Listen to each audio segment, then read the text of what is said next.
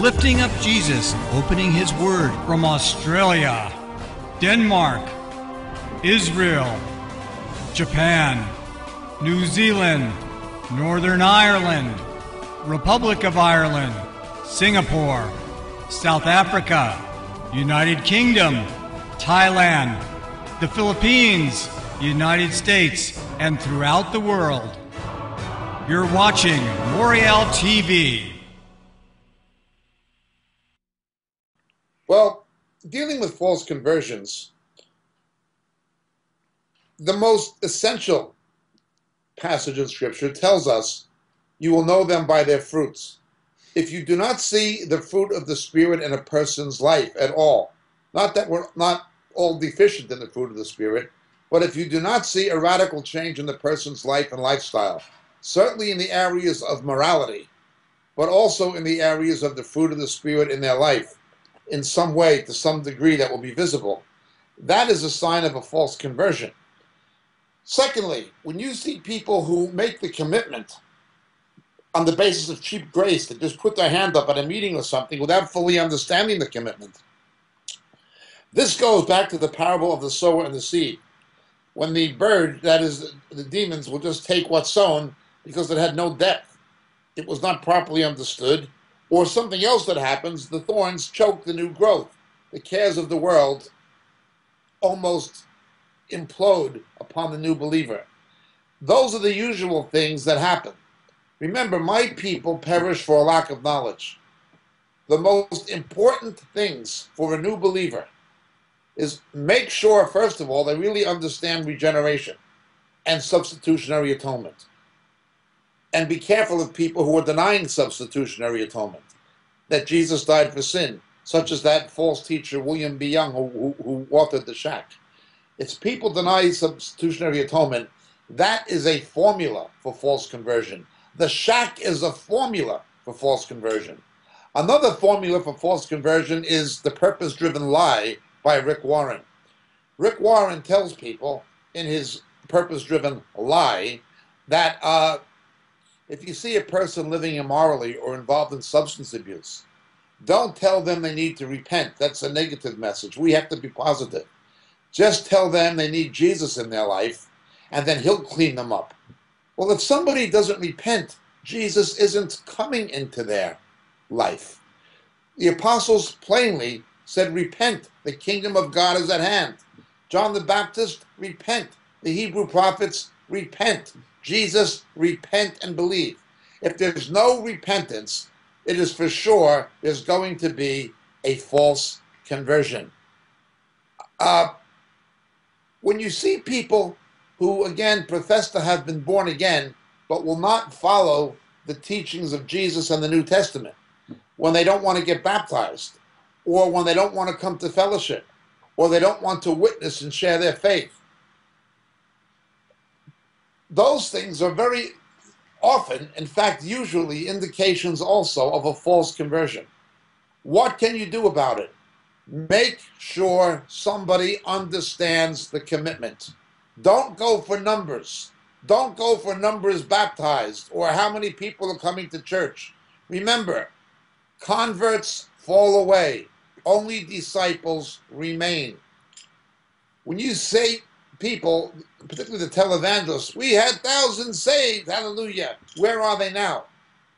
Jesus never said to make converts. He said to make disciples. Always remember, evangelism minus discipleship equals zero. There must be discipleship. At some point, it has to kick in, and usually, the sooner, the better. The first step of biblical discipleship is believer's baptism and getting that person into fellowship with other believers, because Satan is going to surround them with unsaved people who are going to try to drag them away from Christ. Understand this. Now that is, of course, if somebody was really saved. But a false conversion will always happen when somebody does not understand the nature and depth of the commitment. Again, Rick Warren, just put your hand up, or just ask Jesus into your life. These things are, again, absolute invitations to false conversion. They're not invitations to receive Christ. They're invitations to false conversion. Remember also that Jesus told the religious leaders of his day that they go to the ends of the earth to make one proselyte, one convert, and he becomes twice as much a son of hell as he used to be. When somebody is saved and they go into a bad church, that bad church is going to corrupt them.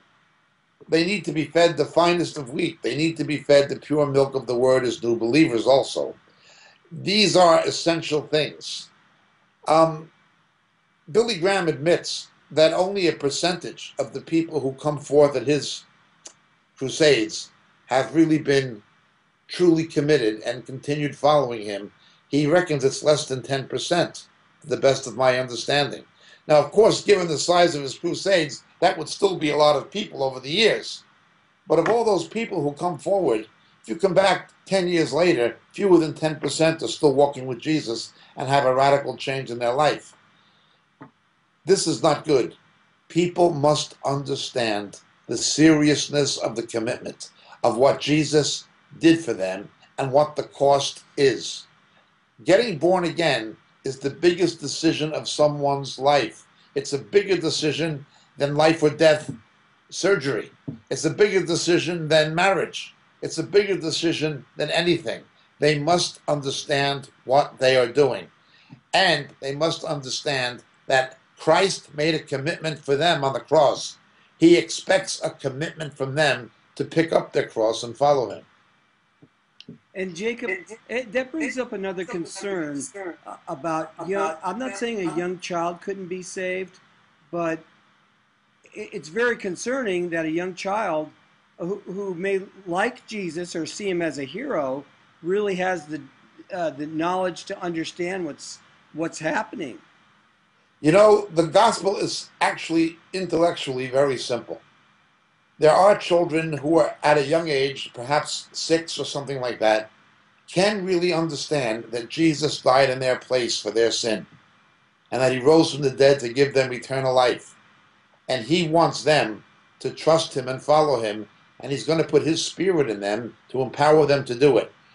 There are children who are young, 6 and things like this, who can understand that commitment as long as it's properly explained to them. Now, something happens very often with children of believers.